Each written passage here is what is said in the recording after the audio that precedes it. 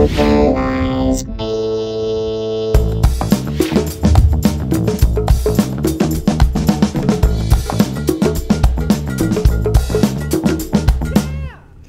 this series, we will be making configuration changes to help you understand how to customize your site and learn commonly used jargon.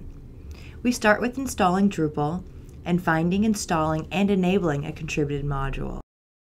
Let's take a tour of the final site that we'll be creating. This is our front page. On this front page, you can see multiple blocks and pieces of content. We're going to learn how to create these by making our own special content type.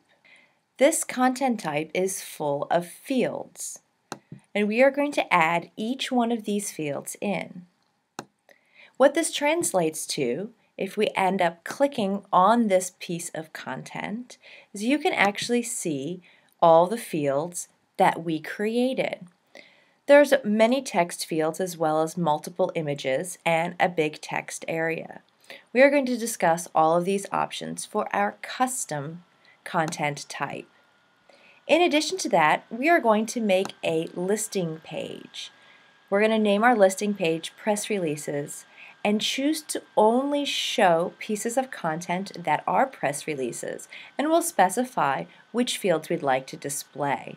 Other items that we are going to work with are creating listing blocks as well as custom blocks where we get to type the content that we'd like in there.